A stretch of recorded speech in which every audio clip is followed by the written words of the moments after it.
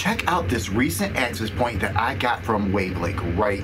And this thing, I can't even call this an access point. This is so much more than an access point, right? So when I received this product and I opened up that box, I was blown away at the packaging inside of this camouflage box. I tell you, this thing was great. I opened it up and I could smell that performance coming out of this box. The foam packaging inside this box was fantastic. The access point sat right in it, nice and secure, and I needed 2 fingers to pop that out. You know what I mean? And there was no loose ends inside this box, right? There was 2 other cardboard boxes inside here, and these cardboard boxes were luxury boxes. I'll tell you that right now. I love the silver lettering on the boxes and how it just shines when you're pulling it out. You know what I mean? So I pulled these omnidirectional antennas out of the box, and these things were monstrous. Wow! I've never seen antennas like this on an access point, right? And there's 6 of them lined around this thing, right? This thing's looking like a spider, but I love it. This is heavy duty outdoor access point for you. Wi-Fi 6 is gonna have that more faster enhanced speeds, right? And on top of the enhanced speeds, you're gonna be able to put more devices on your Wi-Fi network without the quality degrading. And you wanna make sure that you're getting omnidirectional antennas if you're getting an access point that's gonna be outside for the longest, widest, fastest range. You need to have an omnidirectional, and that's where WAVLINKs come through, right? WAVLINKs knows how to make access points. WAVLINKs knows how to just with those Wi-Fis. Do you know what the AX3000 means, right? That's 3 gigabytes down between the 2.4 gigahertz and the 5 gigahertz.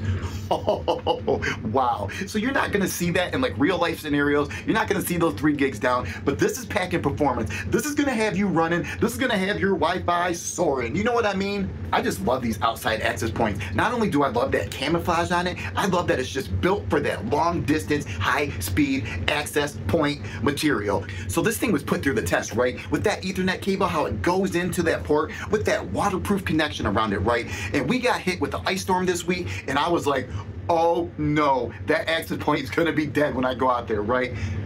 Nope, it survived it. It survived it with flying colors, man. Nothing inside of this port was wet at all. So not only is this thing an access point, it's gonna have the fat and the fit access point, but it's also gonna have that router mode, repeater mode, and you're gonna have a mesh network. So what that mesh network's gonna do, right, it's gonna allow you to use this access point for a router, right? And then when you have this set up as a router, you could hook up more of these access points throughout the network, and it's all gonna be connected on one network. So you're gonna log into that one network on your device, and you're gonna be able to walk around the whole property connected to the one network as your service goes from access point to access point. That is what a mesh network is, and it's amazing. So the access point mode, there's a fat and a fit, and the fat is what most of y'all are gonna use with your smaller networks, right? So what this is gonna do, is gonna plug into your current network, you're gonna plug it into your switch, right? And then this is gonna be just like your average access point that you can log into and manage, right? So I did that, I logged into it, and this interface was nice.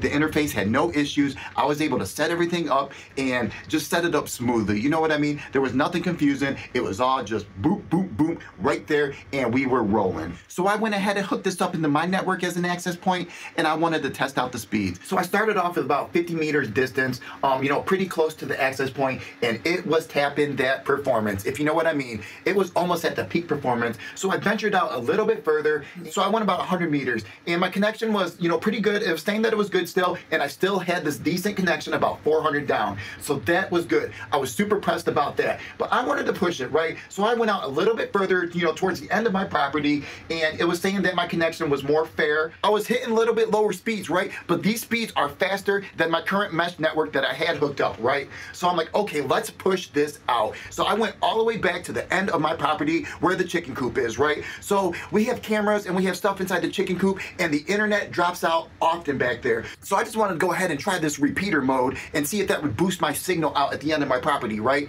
So I went ahead out there and I connected to my current mesh network so you can see the speeds. So I went ahead and hooked this access point up to the back of my chicken coop, and I ran that POE switch inside the chicken coop. Now that's sweet that this thing is powered by POE, because you can just throw it up wherever and run that Ethernet cable into the POE adapter that they provided, right? So I went ahead and did that. I went ahead and connected it to my current Wi-Fi, and it connected, it loaded it, I took it out there, booted it up, it picked up that signal, and it amplified it. Wow.